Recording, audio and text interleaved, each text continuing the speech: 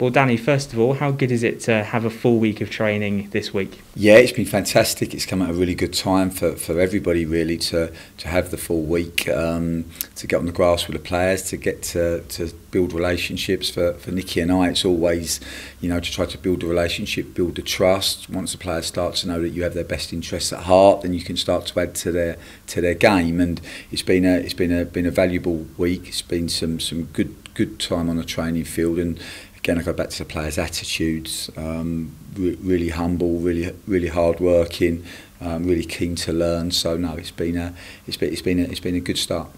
You said around the Ipswich game that you didn't want to overload them with information. Now that you've had a bit more time, what sort of things have you and Nicky been able to implement, and how have the players responded to that?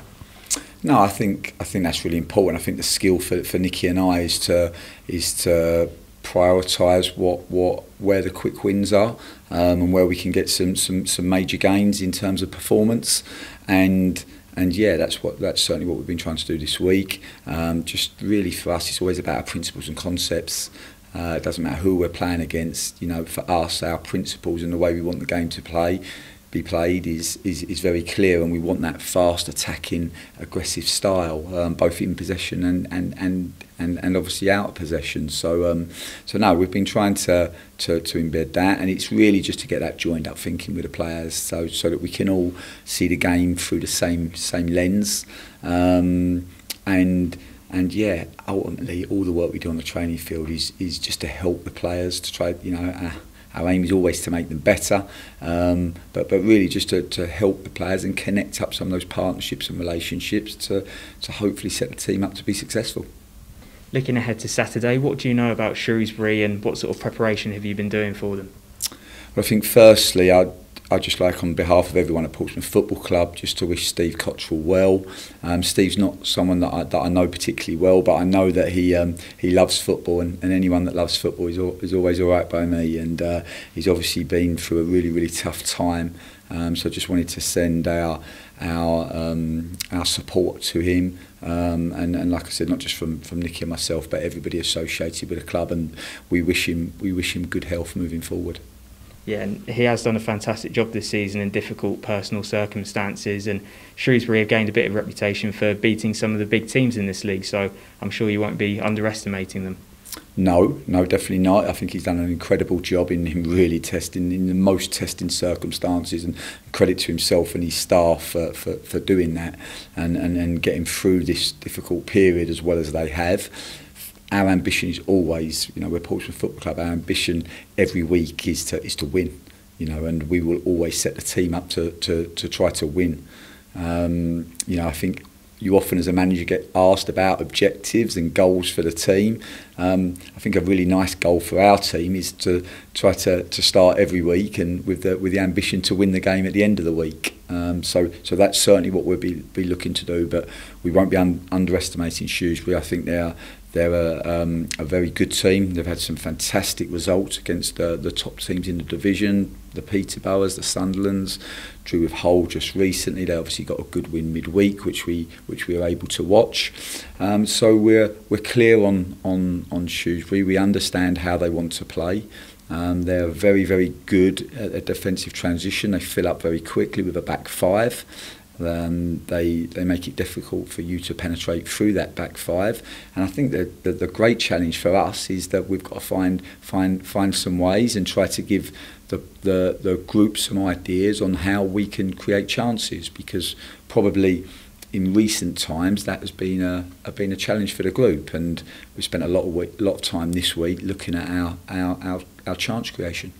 Yeah, and speaking of creating chances, you may well be out without John Marquis, Ellis Harrison and Ronan Curtis through injury and international duty. Do you feel like you still have the attacking options that you need?